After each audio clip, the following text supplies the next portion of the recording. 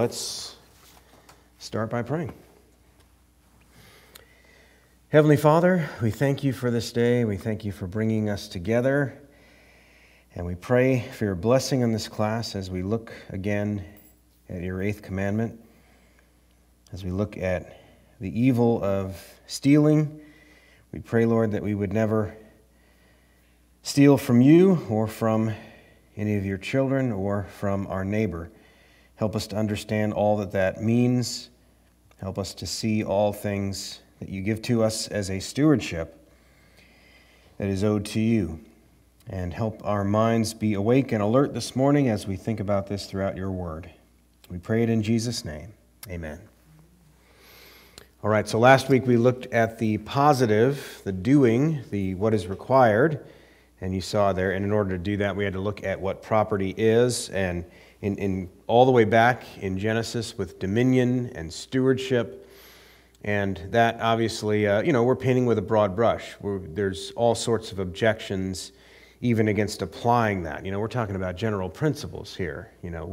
We can't in a study like this get into things like, well, where do you draw the line between my property and somebody else's property, or what's there first versus when I start working on it, and all these different things. And we'll get into a little bit of that today, but it's these are the general principles. So what is forbidden in the 8th commandment?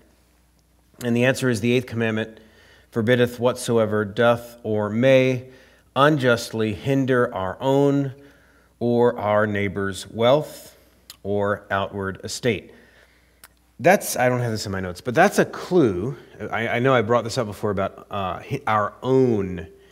In the second table of the law, you'll keep seeing that, our own life, our own property now. You'll see it in the 9th commandment again, our own good name. And that's, in the case of property and theft, that's going to be a clue later on in our third point when we get to the, I'm going to read a portion from the larger catechism. There's something in the Westminster Standards that libertarian folks who are Reformed especially struggle with. But what I want to remind us of is that, don't forget, there's not just private property and public property, it's all God's property. Psalm 24:1, the earth is the Lord's and the fullness thereof. Obviously, that includes your property. So when we get to things that the theology of the Westminster Divines is going to say, well, that's theft too. And you're going to say, no, it's not. I mean, that might be bad stewardship. We'll talk about things like gambling, and we'll see things, or even the lack of charity. And you're like, well, that's bad, but that's not because I owe this or that to this person. And true, but don't forget, as we get to our outline, don't forget, I'm going to call this third thing vertical theft, because don't forget that ultimately all of these things are God's property. So the Bible speaks of us actually being able to steal from God. Now that's a relative term, so we'll get to it. So this is the way I've broken it up today. I've just very short and sweet: overt theft, covert theft, and vertical theft. In other words, ways that you can steal in obvious ways, out there in the open in a sense, and then things that get a little trickier. And maybe they're not tricky for you, but they're the kind of things that people would say, well, no, that's not stealing, or I've got a good reason in my case, or something like that. And then it becomes covert because then they start redefining terms. And then we'll get to what I mentioned as vertical theft. So I brought part of the picture from the 6th commandment back into this, except instead of life, it's property. But here they are with guns. You're like, well, no, looks like his life is in danger. Good observation, because we're going to see a connection there. And that's why I've been talking about this whole life, liberty, and property thing. So let's go back, a little bit of review, to unite these commandments. To steal from man is to steal from God. Just set that out from Psalm 24:1, and you can see that from other places. It's all God's. But all of this follows from everything we've seen so far. If we just examine the logic of what we have looked at so far, that this is moral law, the 8th commandment. So it was there from the first. Something about man from the first implies, creates property. And the image of God is the basic object that is violated when you're looking at the second table of the law. It's the most immediate object violated. So something about the nature of man is wrapped up in property. But it also follows from a third premise we've looked at, and that is stewardship. Because stealing does not just grasp from an individual image of God, what God has given to that person, but in that grasping, you've actually invaded the master-steward relationship. There's another sense in which you're stealing from God when you steal from another person, or steal another person. We'll get to that. Because you are invading, you are intruding upon, you're presuming to be Lord over that person where God has actually, God's the one that expects a return from that person, not you. So God is the master in that parable of the talents that we looked at, for example, the master that went on a journey in verse 14. So in every scrap of private property, God is conducting business operations. Think of it like that. And the looters presume to break into heaven's stores because heaven has franchised on earth in private property. It's not like when we distinguish private property from God's property that private property is a separate circle. Private property is a circle inside of God's property. So God's glory is the ultimate profit that is at stake and therefore should be our ultimate profit motive. So just as we saw with murder, so getting now to this picture of life, liberty, and property. Now I'm going to reverse the arrows because now we're not just talking about an extension of man. Now we're talking about a violence against that. And here, unlike the sixth, life is not directly, you wouldn't think, life is not what is being attacked. Property is being attacked. But there is a connection. Okay, so just as we saw with murder, the unjust taking of life, same logic is going to apply with theft, the unjust taking of property. If it's wrong for the individual to do, then it's also wrong for the individual to incentivize someone else to do, whether by payment or by vote or by persuasion or just cheering him on. You know, there's a lot of proverbs. I mentioned a couple last week about, my son, do not join with, these violent people. And that's not just about murder, that's about theft. And so if it's wrong to do for the individual, well, for then that same reason, it is wrong for a group to get together and do it. And so it's wrong for the individual to transfer that supposed right, it's not a right, it's a wrong, to another group to incentivize to steal. So what logically follows from this, hopefully you can see, what we talked about this in the sixth commandment, is that any form of collectivism that does that, and specifically something like socialism, or really any statist policy of violent redistribution. Whatever name you want to give to it, that would be the most violent form of transgressing the eighth commandment, because you would be violating the most amount of property and giving it the nice, shiniest name to continue to do it. Which is why all the warnings about Saul in 1 Samuel 8, collecting gold, and also included collecting Israel's daughters. It's why, in order to seize Naboth's vineyard, we've looked at that passage in Kings, Ahab ultimately had to spill Naboth's blood. There's a connection. And there's it's not just an incidental connection. You can't not do it. You can't start violating people's property without that being connected to their life. Eventually, there's going to be no more scrap of stuff for them to stand on in which you're not also violating their life.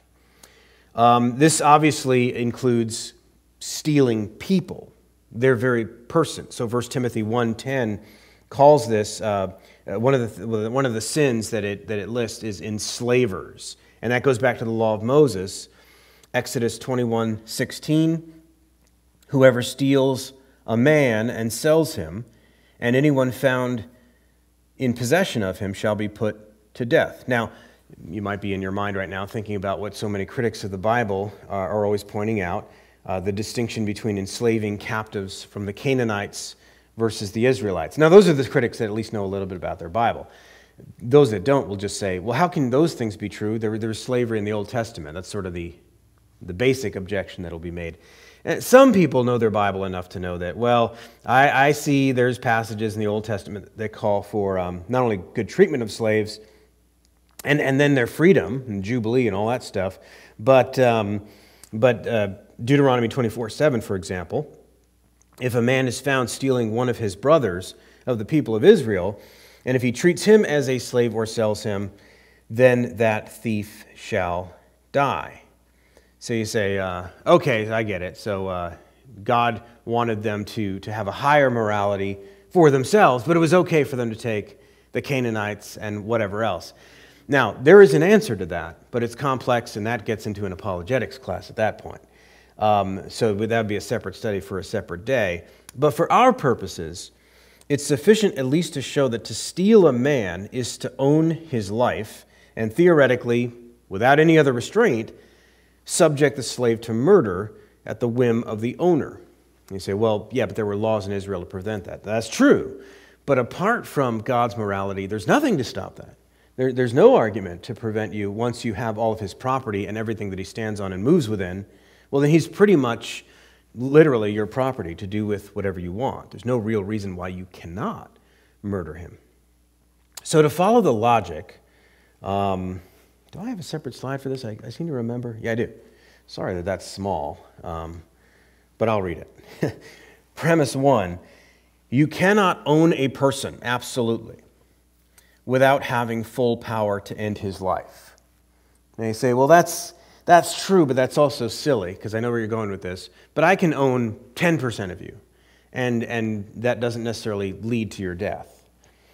Okay, but I think even in admitting that, you're kind of getting on that slippery slope. And I think the principle, you see that the more of somebody's life you own, the more of their life you own, and you could do with it whatever you want. So in principle.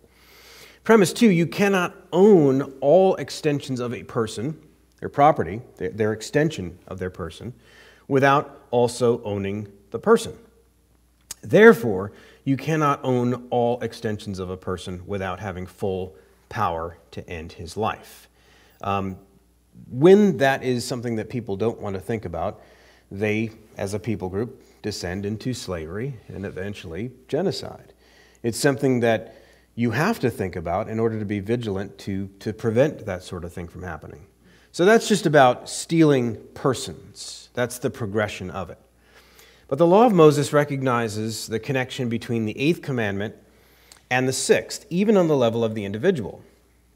Right after, this is in Exodus chapter 22, right after the 4 or 5-fold repayment that's mentioned there in verse 1, verses 2 and 3 go on to say that if a thief is found breaking in and is struck so that he dies, there shall be no blood guilt for him.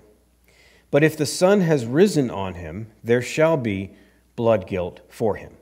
He shall surely pay. If he has nothing, then he shall be sold for his theft. Now, I mentioned that in passing when we were at the 6th commandment. And the principle there was kind of like the stand your ground laws. Why sunlight versus darkness? That sounds really ancient and superstitious. But no, the whole idea there was that you actually had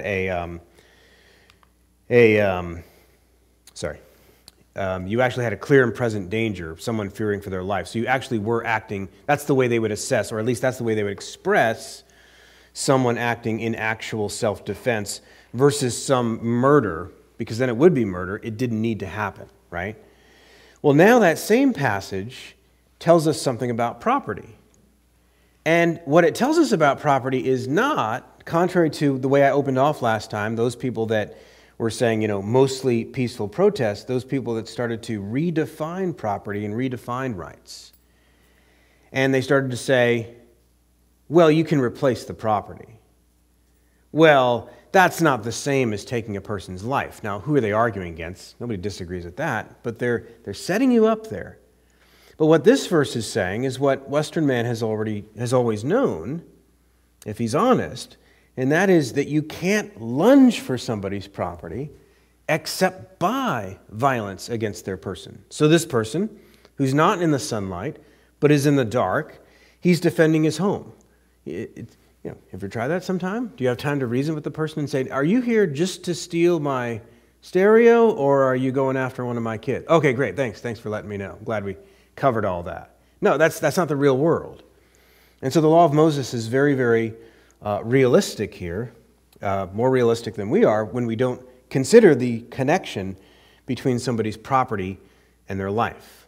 So just notice that logic between killing versus murder, that distinction in that passage. That tells you something about property and the value that God sets on property. Well, I don't have this on there, but I do have the Hodge quote. First, Brockel gives another list. His section is really good for giving lists of what is included and what is excluded, and in breaking the law, in keeping the law. And in this case, you have 7 kinds of theft that are considered as terms in the object of theft. And he gives a couple of verses for each, which I don't list here, but I'll just list these 7. He lists ecclesiastical theft, so there would be a more direct stealing from God. There's secondly the theft of men, so there he means slavery or enslaving. Thirdly, the defrauding of the nation. Fourth, the theft of cattle. Fifth, the theft of property, that's more overt there. And 6, armed robbery. And 7, to be the accomplice of thieves. So in other words, even to help them, which we have in our legal system. We understand that. The accomplice of thieves is to enable theft. So to some extent, a lesser extent, it is to actually commit theft. So naturally, any and all of these can be done not just by the individual, but by collective force.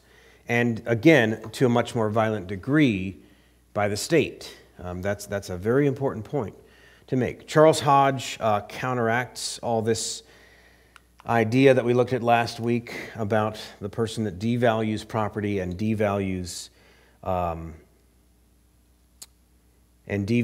theft. What was I getting at? That individual right of property. He's going to make the point again, now not about life, but now about property, that this does not arise in civil law. It's something God gives. Civil law recognizes it, or it's not a just civil law. So Hodge says it like this.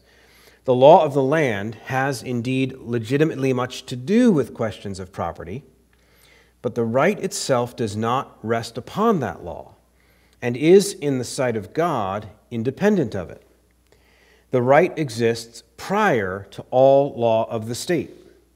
The law cannot ignore that right. Now, the civil law cannot, here's another way to say that. The civil law can't ignore that higher natural law or that higher divine law. It cannot rightfully deprive a man of his property. What's the it in that sentence? The civil law. The civil magistrate cannot rightfully, that's illegal for the civil law. No, it's not. The civil magistrate makes the law. That's a departure from 2,500 years of Christian and pagan thought. That's a descent into animal thought. Don't think like that. The law cannot ignore that right. It cannot rightfully deprive a man of his property except in punishment of crime or on the grounds of stringent necessity, and in the latter case, with due compensation. I didn't cover this when I did the 6th commandment, but you could ask this about life or property. Hodge just said, except in punishment of crime. Why is it? This is one of the objections against not just Christianity, but it's any traditional morality. Why is it okay, capital punishment or jailing someone, if the sanctity of life is so important for life in the womb and from the womb to the tomb, and the sanctity of property and all that stuff, then why is it right to have capital punishment or to jail people or to seize their assets or whatever if they commit some crime? According to you, it's this inviolable, it's unalienable. And if it's inalienable as a right, well then how can you make exceptions? The short answer, and different political theorists like John Locke and others have talked about this, and there's a very Christian way to put it in covenantal language, that such a person has stepped outside of the bonds of humanity. In other words, they've gone back on the covenant, they've stepped outside of the covenant, and just like an invading army, they're now not subject to, they are not privy to, we're going to look at next week at the 9th, they're not privy to that information. They're not subject, they're not privileged, what's the word I'm really looking for? They're not heirs anymore of that covenant. They are at that point playing the role of a violent aggressor, and so they are removed from the privileges of that covenant. Okay? Now, maybe people won't buy that, but that's the basic argument for it. Okay, when we get to covert theft, I think the Heidelberg Catechism helps us. Question 110 asks, what does God forbid in the 8th commandment? And why do I do these lists? Well, because it starts to get us into things that are not as easy to see on the surface. Okay, so it answers, not only such theft and robbery as are punished by the magistrate, but God views as theft all wicked tricks and devices, whereby we seek to draw ourselves, I think there should be a comma, our neighbor's goods. Oh, no, sorry, my bad. It was right, I missed a word. Seek to draw to ourselves our neighbor's goods, whether by force or with show of right, such as unjust weights, ells, measures, wares, coins, usury, don't worry, we won't get into all of that, or any means forbidden of God, so moreover all covetousness and all useless waste of his gifts. Remember that one. We'll get to it. But this answer distinguishes between what we're calling overt theft and covert theft. Not only such theft and robbery as are punished by the magistrate, but God views as theft all wicked tricks and devices. So in other words, even if you can get away with it by the letter of the civil law, as it presently is, God sees it for what it is. Or even if you are an agent of the civil law and therefore can get away with it, God still views it as theft. I have a list here. Now, not of exceptions, or as, when I say public claims here, the first thing I want to mean by that are some objections. And you may recognize some of these, or you may recognize all of these. And they're good reasons, they're excuses for why we can start to pillage property. And all of them, in one flavor or another, are basically Marxist. Some of them are more popular level, like inequality is unjust. That's sort of just the pop level social justice. You don't even have to be a Marxist to spout that. You hear it, it's learned behavior, and you just parrot that because that's what you heard. Or you have this sense of things that are attached to inequality that are unjust. Treatment of the poor, and various things like that. And then you have more sophisticated aspects of Marxist theory, and then you even have, in these last three, elements that even, I don't know if you've ever heard of this, but common good conservatism, where, and it's especially catching on in the last 5 or 6 years, where some of what they say is in agreement, at least at those points, with Marx's original critique. And you'll even see some of this in C.S. Lewis or Tolkien or others. A more modern theorist would be Roger Scruton, who laments the way that the free market debases the environment, for example. Whatever you may think about that issue, that's one of the arguments they make. Or that it displaces family, industrialization, leads to the situation where everybody moves from the farms to the cities, they have less kids, etc., and it actually leads to the destruction even of that culture. Or it debases things, you turn on TV. It makes us into the kind of people that care only about consumeristic products and whatever, and not the excellence of them or whatever else. Now, whatever you think about any of those, a good rule of thumb I always tell people, and I'm actually going to mention a version of this in the sermon today about tradition. When in doubt, come back to the ABCs of God's commandments. There's only 10 of them when we're talking about the moral law. Of course, all the other ones are extensions of that. But when you get lost in the deep end of the pool, ask yourself, wait a minute, will this commitment or this theory or this criticism, it sounds very good at the moment, will it have me violating one of God's clear commandments? Like, suppose I start to care about this. Does this make me want to start pillaging and lighting fires and taking things from people that have done no wrong, at least to me, or with that property? Well, then that's probably a pretty good indication that you are captive of the devil at this point, or that you bought into some lie of culture, or that, as I always say, every lie is a twisted truth. There's elements of truth in these things.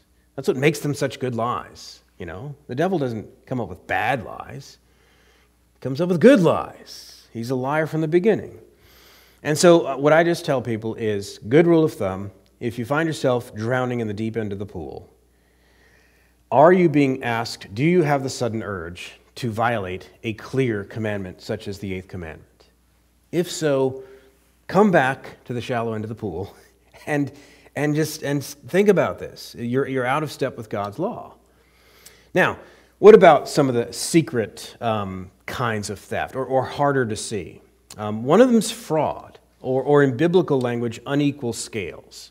So Proverbs 11:1, a false balance is an abomination to the Lord, but a just weight is his delight. There's different ways to have a false balance. You might think of a business owner doing that, or somebody that has a balance and they're skilled, and so there's a one-up on you. You don't know what the actual weight of this, especially that was a hard thing before paper money. You'd have different metals, one of which may seem like it was heavier than another and so forth. And you could really defraud people in different ways like that. Of course, now we do it with fine print, or the IRS can help you out with fraud if you want the government to defraud you. We'll mention one in the application as well. For example, printing currency faster than there are goods to back them up is a way to both defraud and steal from your population. So we'll get to that. But God delights in right or fair scales. And when the Bible gets to these things, I suppose we kind of gloss over them in the Proverbs, but if anybody brings it up, we're like, wait, God delights in something as materialistic as equal measurements in money and exchange? Are we really talking about this in a Sunday school? Well, I would offer a correction. If God delights in it, then you can bet that it was his own glory that he's delighting in, and not the paper or the metal or anything like that in its own right. So it's not materialistic, because all material is about him, or else you're really the one with an idol of neutrality. God gave us money in order to prove to the world and to ourselves that money is not our God. He entrusts things to us partly to not be idol worshipers, to use them in such a way that glorifies him. Okay? Let's take a few of these that Brockle mentions. Since he has such good lists, I'll mention just 3 of his list of, I don't remember what he calls them, but they're looking at the Heidelberg, the more secret or covert ways to steal. Here's 3 that he mentions that you might not think of. First, there is the withholding or reduction. I have this. Yes, I do. There is the withholding or reduction of wages. So he uses James 5:4. Behold, the hire of the laborers who have reaped down your fields, which is of you, kept back by fraud, crieth. So the laborers are crying out. And you say, okay, so is this a passage telling me that I ought to pay them more, or what somebody else thinks? No, not necessarily.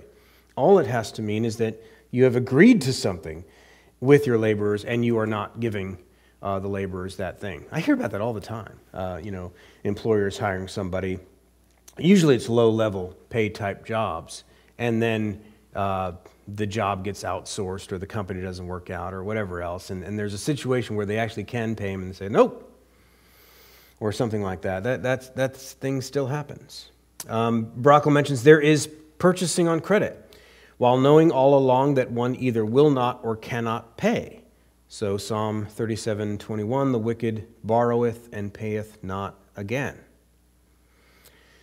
There is the establishing of a monopoly.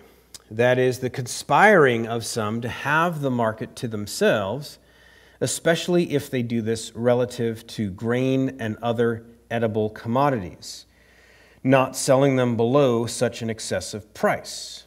Proverbs 11:26, he that withholdeth corn, the people shall curse him. So establishing of a monopoly. And contrary to popular leftist thinking, no, a monopoly is not just when somebody's really, really good at something and makes a profit and better than everybody else at that. But here it specifically addresses somebody who conspires to have the market. You're not conspiring to have the market in this bad way just by being good at producing something. But you are doing that if you use force or fraud to do that. And more often than not, the government helps them do that. And I would think that this should include also, it says, Brockel says, especially if they do this relative to grain and other edibles. Well, Proverbs, that verse mentions that kind of a commodity, corn. So you would think that one of the ways you shouldn't do this is to, torch food factories and things like that. Or to close down those markets or those producers altogether in the Netherlands, just hypothetically. When out of the other side of your mouth you say, I'm so concerned for the poor. There's not enough food in the world. Let's burn down these things and let's close down these farms and so on and so forth. That's wicked. That's theft. That's destruction of property. That's destruction of livelihood. And it's setting up the poor to become poorer so that you can swoop in and be a monopoly to take care of the poor and do it all over again to more people. That's wicked.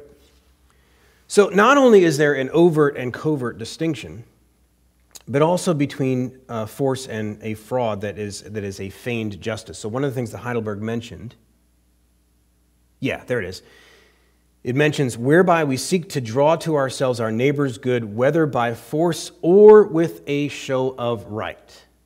So we have to do this because otherwise everybody will starve and die if we don't steal it from these people and give it to them and so forth. So that's what would be meant by a show of right, or simply calling it by different names, such as social justice. That seems to be the one in the past generation that is the big one. So that's what's meant by a show of right, an intentional fraud, a farce, a deception with nicer names.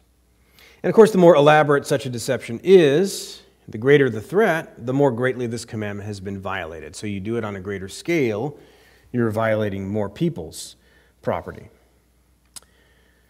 All right, one other one that's mentioned sort of in an old-fashioned way by Brockel, but the way we do it today is sort of the death tax, as it's been called. So you punish fathers, really, in not allowing them to leave an inheritance to their children. And what's the basis of doing this? I mean, I'm talking morally. What sort of an excuse would people have for this? Well, they're not there anymore. The world belongs to the living, etc. But that's not what's going on here. It's because it's something wealthy. It's because wealth would be passed on. All right, but this is to steal from the family line. The Bible says in Proverbs 22:28, remove not the ancient landmark which thy fathers have set. There's a lot of applications to that passage, but one of them is property. All right, but supposing that the state has exceeded its proper bounds here as well, it's objected by many that the Bible doesn't give us any recourse to censure the state, to think differently about it. But that's false. Consider the reply of John the Baptist to two different civil officials that came to him in Luke 3:12 through 14. John does not answer them back by saying, hey, that's not a gospel issue. I'm just a minister, man. Leave me alone.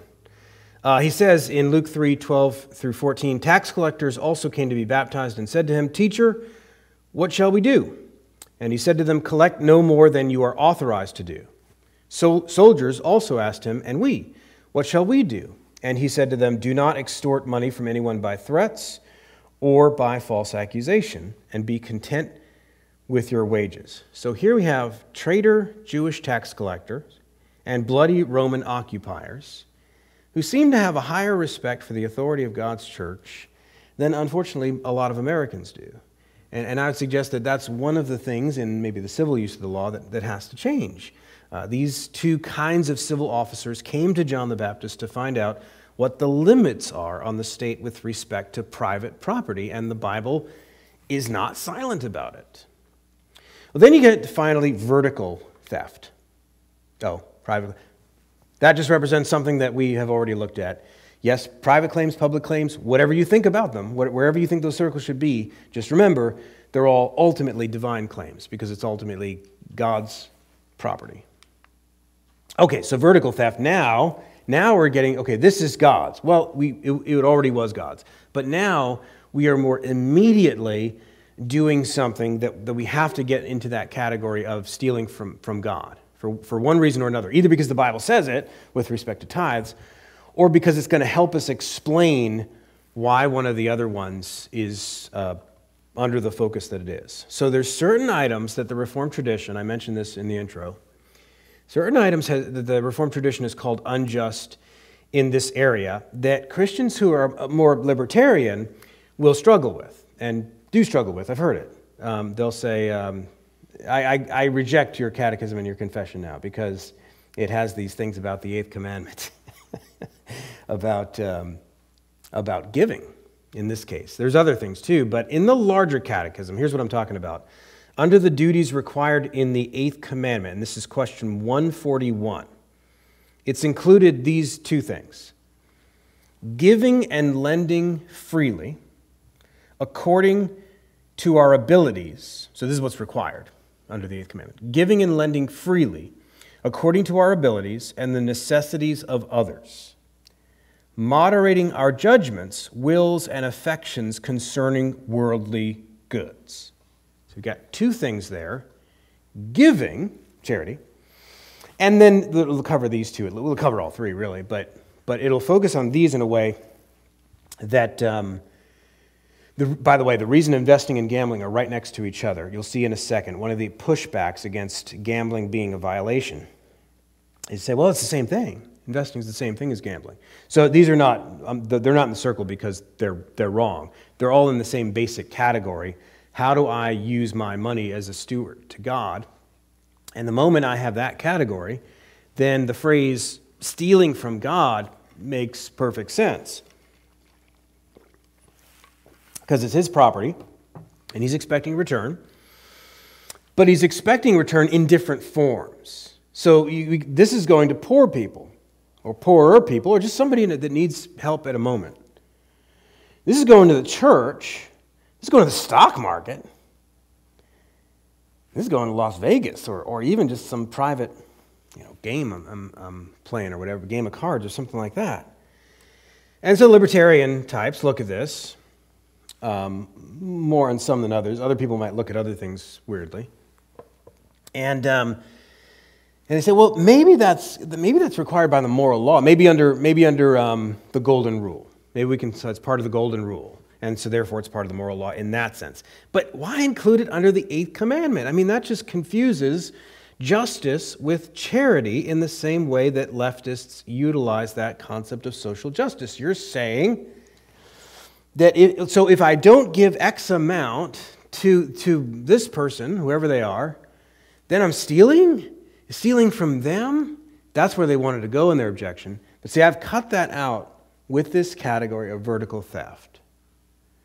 Suppose that the reason we ought to give and be charitable is not because we're remedying some wrong, as if that money is by right that person's. That really would be, and that is what leftist economics, especially Marxism, believes. If property is theft, then in some way that's the people's money or the laborer's money in the case of profit or whatever it is. And so you're just joining in with that now. You're just saying that is theirs by right. This is a remedy. Therefore, I'm stealing from somebody. Yes, but what if you're stealing from God? Because as part of your stewardship from God, you are to love your neighbor as yourself, right? So now, can I answer for the Westminster Divines and say that is for sure what they were thinking? No, I have to confess I can't. I can't speak for them. But I think they were pretty good thinkers. So I don't think they were buying into a social justice notion that this is a remedy because it's by right that poor person's or whatever else. They're not saying that. I think they're saying something more like this. And if they weren't, I'm okay with that. I'm saying that because that's how I can justify that language in the Westminster Larger Catechism and say that this is ultimately a stewardship to God, and therefore when we don't do these things in some way, and it maybe look different for every Christian. This doesn't answer questions like, so I got to give to that guy that's panhandling on the... This doesn't answer that. That's specifics. That's a wisdom issue. We can talk about that. But as a general rule, this is God's property. This is stewardship. I can steal from God. Okay, I got it now. All right? This is foundational to the tithe. So Malachi 3:8, will man rob God? Yet you are robbing me. But you say, how have we robbed you? In your tithes and contributions. Again, it's not saying, Malachi's not saying that money is by right the minister's. The minister doesn't have any inherent right, or these particular ministries, whatever ministries you want the tithe to go to. Again, the point is that it's ultimately God's property. The prophet spoke of God shaking up the nations by the coming of Christ. And so in Haggai 2, 6 through 9, you have this idea of God shaking up the nations, and all the wealth of the nations is going to come pouring into the church for use in his kingdom. So that's the mindset you have to have. And as Paul said in 2 Corinthians 9:7, each one of us must give as he has decided in his heart, not reluctantly or under compulsion, for God loves a cheerful giver. The idea there is, some people say, well, is tithe? I don't see tithe in the New Testament. That's true, you don't see the word tithe in the New Testament. But the rationale for the tithes that were in the Old Testament are all still there in the New Testament. And there Paul does talk about the voluntary aspect of it, that it's not virtuous at all if it's done begrudgingly. So the idea is not necessarily about amounts or whatever else, or one person has to give the same as somebody else. But the idea, again, is that it's God's, and we should have a joy in building his kingdom. Likewise with gambling, and you see this in Westminster Larger Catechism, the next question, 142, which I won't read, but it uses the expression wasteful gaming. So this is not just an opinion of, say, G.I. Williamson in his study guide of the Westminster Shorter Catechism. That's where the church back in Boise that I was at first ran into this, because we were using that book as a study guide for our high schoolers and junior high schoolers in this academy. And so they had a big argument. My associate pastor had to deal with the argument, Josh, against all the kids. Most of the kids, I think, took the other, what, gambling? Probably because they were gambling. In between classes, I don't know, I can't say for sure, but they took issue with this. What do you mean gambling is a violation of the 8th commandment? And, they made their argument. And anyway, this argument spilled over into the men's retreat. And one guy said, objected to him. He said, well, it's no different than investing. And in one sense, that's true. In another sense, I don't think it is. Wasteful gaming. We say, but the investment in the stock market's wasteful. From that perspective, getting up in the morning is wasteful. That's a risk. I mean, if we're going to define wasteful as any risk, well, getting up in the morning is a risk. But I think that's being equivocal and playing with terms a little bit too much. This idea of wasteful spending, or as another translation of the Heidelberg puts it, pointless squandering. It uses the expression, a useless waste of his gifts. And again, I think that's the crucial point. So here's an analogy. As skydiving is to the 6th commandment, so is gambling to the 8th. You say, nonsense. What about the skydivers from World War II? They're skydiving into come on. That's not this. Yes, it is. They're both descending from the sky. Okay, but you're descending from the sky for thrills. Okay, anyway. There's my argument. There's my argument for it. It's just that it's not the same. However you work that out, I would say that it would be a false analogy to say that this is exactly the same as this. Point is, that's the larger category, wherever you fall on that. I don't have a section on the evangelical and directive use of the law this time. The only thing I would add to civil use of the law is I'm leaving aside the question of usury and how about this one? If you know libertarians, we all have libertarian friends. Maybe you're a libertarian. I have a libertarian part of me that's a libertarian, not the whole of me. So I have like a libertarian on my shoulder. Every once in a while I hear them in a class like this. But what about this one? Taxation is theft. Surely we've all heard that. Maybe we've got it on a coffee mug or something. I don't. But what do I say about that? I'm not gonna answer that too directly because I do have a few answers for it. But then it just grows into other objections against that. It is an interesting question. I wouldn't say the Bible's entirely silent on it. There are texts that talk about paying our taxes. We know that, Romans 13. There's another text in Matthew, which we'll get to in Matthew's Gospel, Lord willing, where Peter talks about paying the tax. And I'm not talking about the denarii, where they tried to trip him up in chapter 22. I'm talking about another one where he sees the coin and the fish. So there's a little bit of his omniscience going on there too. And he has them pay the tax. But he says before that the sons of the kingdom are exempt. But you say, well, he's just making a mini parable there. It does look like it, but there's some people that would say that he's doing more than that. But he's saying, but in order to not give offense, here's the tax, pay the tax. What is going on there? And I'm not going to answer that because it's a controversial passage. And we'll get to it when we do Matthew's gospel. So unfortunately, I won't be able to answer that. But I will say something about unjust weights, because I think the modern form of that is inflating currencies in monetary policy. The people who do that are not dumb. They know what inflation is. Contrary to what you've just heard on the news for the past 6 months, no, inflation is not a made-up word that conservatives just came up with to make some people look bad. No, it's an actual thing that you learn in Basic Economics 101. It's anytime more dollars start to flow to the same amount of goods, that drives the goods up. They start bidding or offering off to the highest bidder. Okay, that's just a simple thing. So what happens when that doesn't happen in the normal ebb and flow of the market? What happens when the bank, knowing full well what the GDP is, but just prints more money just for kicks or because they want, for whatever reason? Well, they know how it works. They're driving up the price of things and doing it on purpose. When a government's monetary policy does that's a form of theft or defrauding a nation. Okay, it's entirely possible that they're that dumb, but I don't think so. When you see that kind of inflation of a currency, so and it's something that kills poor people especially, because of course as things go up uniformly, who is less able to pay that? The poor people are. Okay, so that's not just something that wealthier people care about. That's something that poor people should care about more, and we should care about as Christians. So anyway, it's not an economics class, but I will say that is an example of the biblical commandment against unequal scales when governments do that.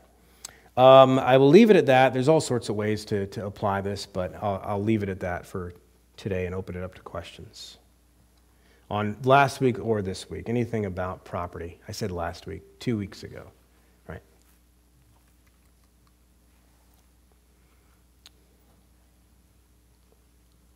Brockel's issue on corn actually expands to the ox cart and the ox. If somebody controls all those, you can't get to market. Yeah. And that's what happens also in our current industry. Yeah. Right. And I think it's easier and easier for the government to get away with this for various reasons.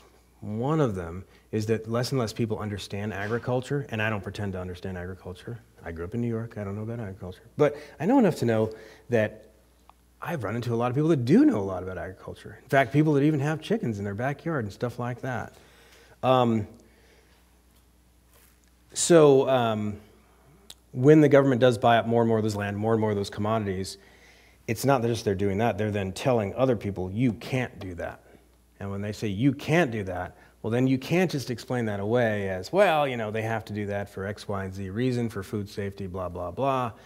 Now you're getting into the, for example, one of the first acts by the governor of Michigan during the COVID lockdowns was an all-out restriction and making it illegal for stores to sell, including ones that were already selling it, like Home Depot or whatever, anything seed-related, anything to do with food.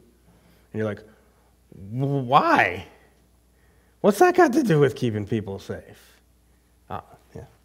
Nothing, just about like everything else.